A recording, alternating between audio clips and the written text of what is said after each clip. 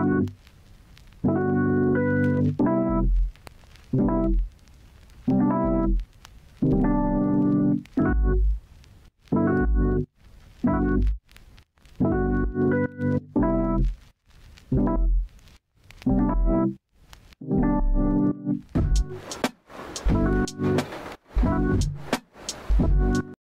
everyone, and welcome to Teaching with Sierra. Today I'm going to show you guys into my little bucket of manipulatives and things that you guys can do literacy wise and math wise with kids that are in kindergarten and first grade, as well as pre-K.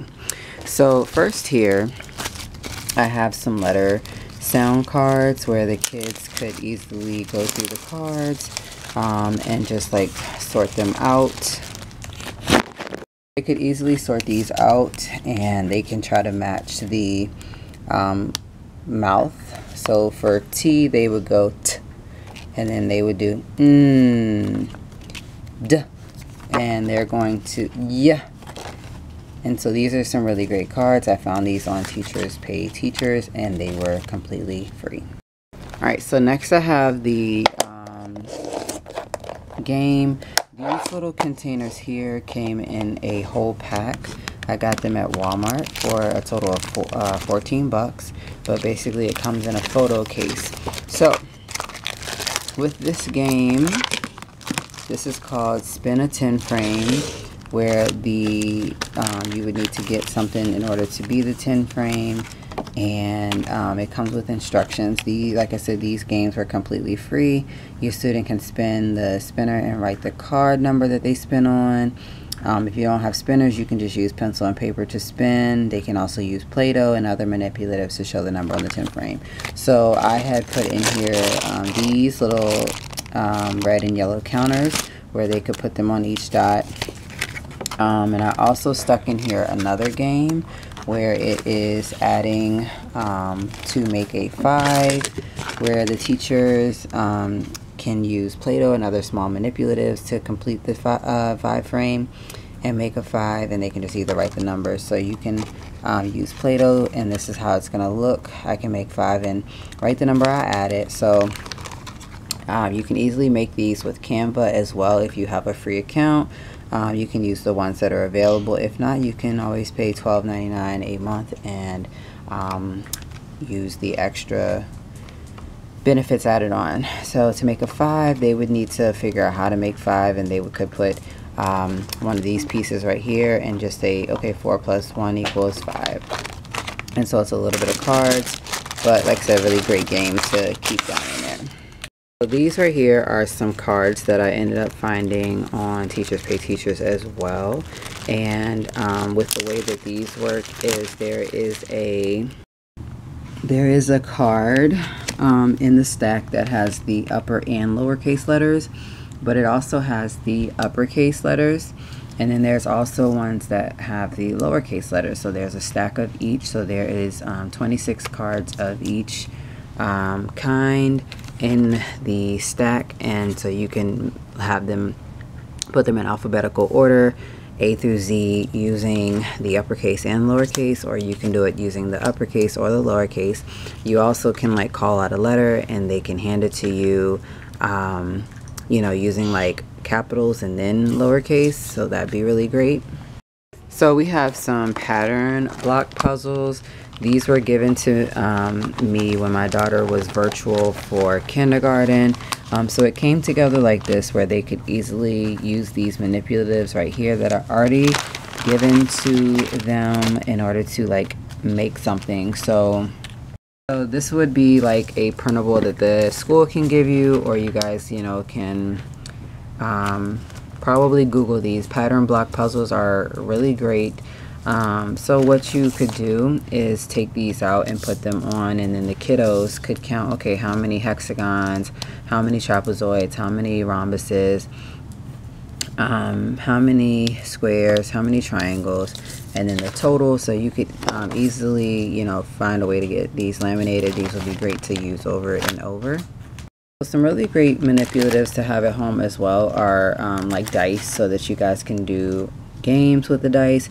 You could easily take one of the dice and play a game called Roll and Record, which is A math game that some schools, if they have this lesson, will teach them.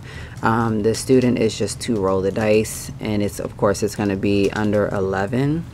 And so they would end up, if they rolled a 6, they're going to color in one box. If they end up rolling a 3, they'll, you know, color in that box, and they'll just do it all the way until they get to the top. That way they start to build more knowledge on what's what. Also, you have like some little square pieces. These are great for like making groups and stuff like that. And then you have like this dice right here that tells the actual number. So I've mentioned on my channel before that this was a really great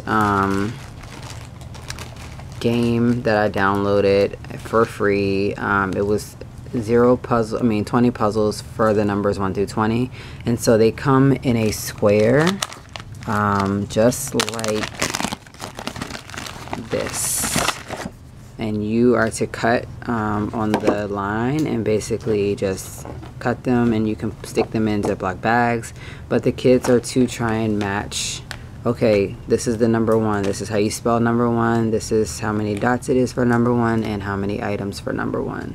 So they are mindful math, free number puzzle games that you can easily download, and I did laminate these for my daughter to use.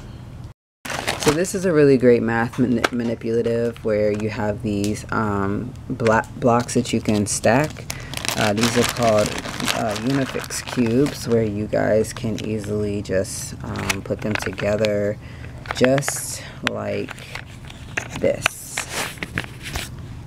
and you make a stack. So you can easily use this with you can use it with dice, to where you roll, and whatever number you get, they can make the stack of 6 using these. But in this case, being that it is with these are little cards where you would build a giraffe. And so the kids would have to, like, they could put the Unifix cubes on top of here and just build. Also, down in my box, I have like some sight words where this is just, it's on a ring. You can add any sight words you want. These were completely free as well off of Teachers Pay Teachers. And so I just laminated all of these together, and then I hole punched them and put them onto the ring. Basically, it is just sight words, and you could easily like pull the child to the side and kind of like go over these sight words weekly. If you're ever like wanting to do spelling tests, you can easily show these as well, and just go from there. It makes a really great thing to have, especially if you ever want to like put these at their seats. They could easily find sight words, and they could, you know, try to build stories and stuff off of using these sight words. Alright, and then in my bag I have, or actually in my box, I have some CVC words.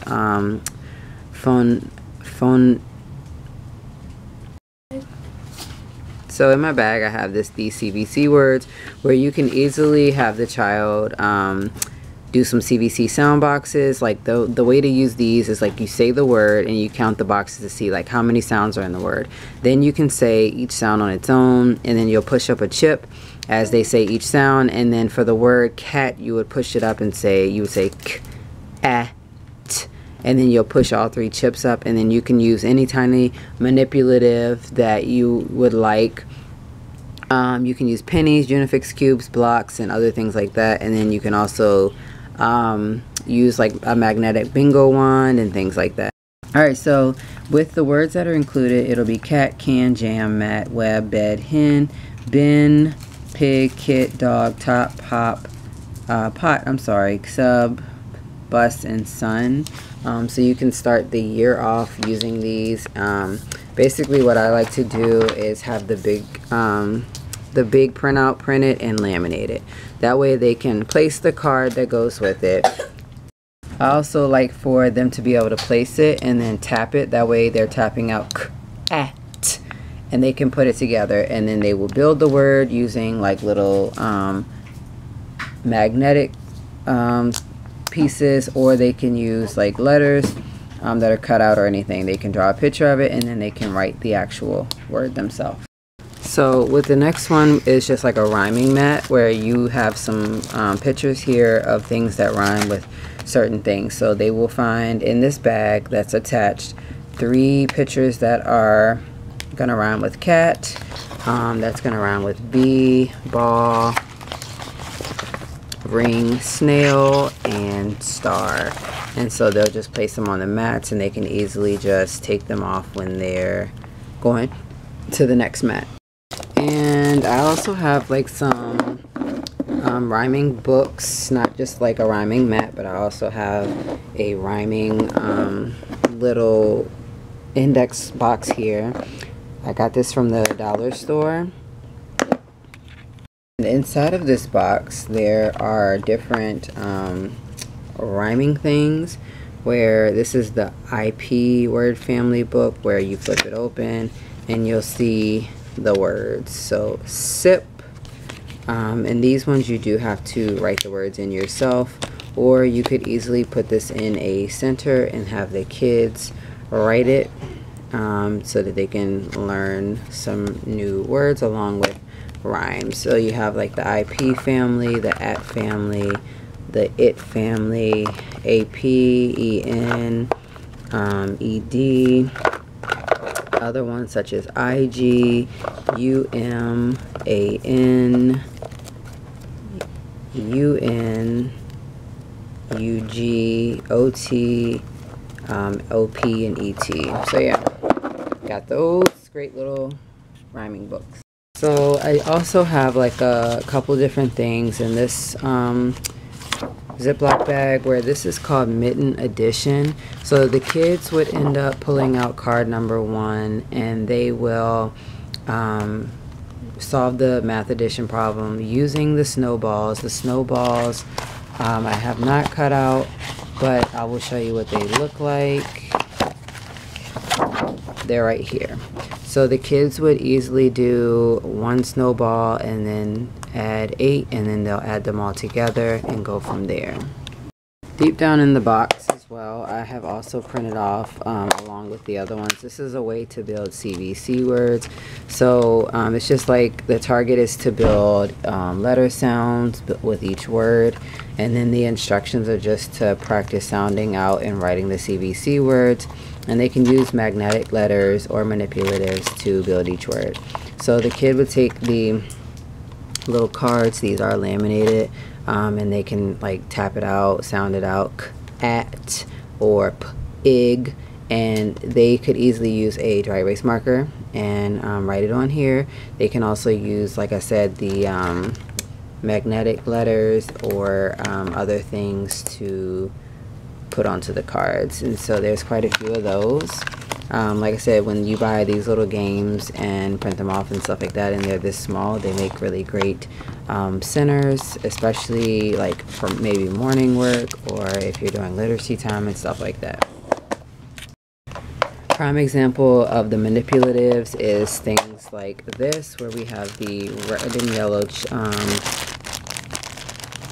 pieces again, and then we have like some math cards where it has the number on them and it has the like amount of the object, and then here are the magnetic letters that you guys can easily get from the dollar store for the kiddos to like put onto their boards.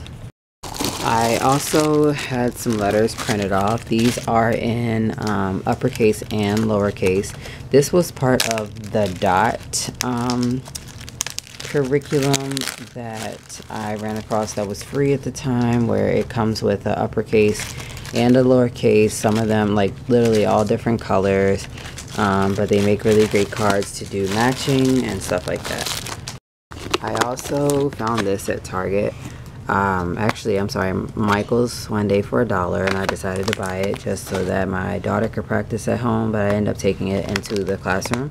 The kiddos can use a dry erase marker to practice writing these letters. They have this area over here to write it, or down here, and they also can like practice writing the words on the bottom. It has like a different animal or different thing on each one of them, and they're dry erase, and it comes in this cute little bag, like I said, for $1. And last but not least, down in my box, I have some books that were given to me from the school. So these were my daughter's while she was virtual. These were just things in like her pickup bags each week.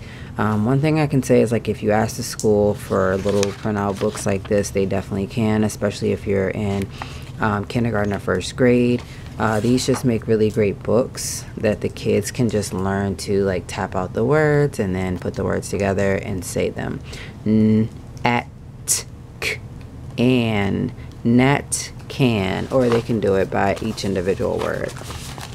Of course, as time went on and the grade level went up, we still kept the ones from first grade. And this is also like kind of to also enhance reading, so these were just other ones that could be practiced over the summer and worked on. They also were giving out like little smaller books, so definitely always ask your district if you guys can send, you know, like books home with the kids, and like book bags where you send a book home and they return it and get a new one, you know, the next day, or maybe do it like every Friday. Keep that book and read it every night until the following Monday. So yeah, those are the things that I have in my little knickknack handy dandy clear container. These things are really great manipulatives and things to have in the classroom, as well as if you're a parent watching, because I am a parent and a teacher at the same time. And these are really great things to have at home, especially when you're trying to get your kid to read and learn writing and learn the alphabet and math.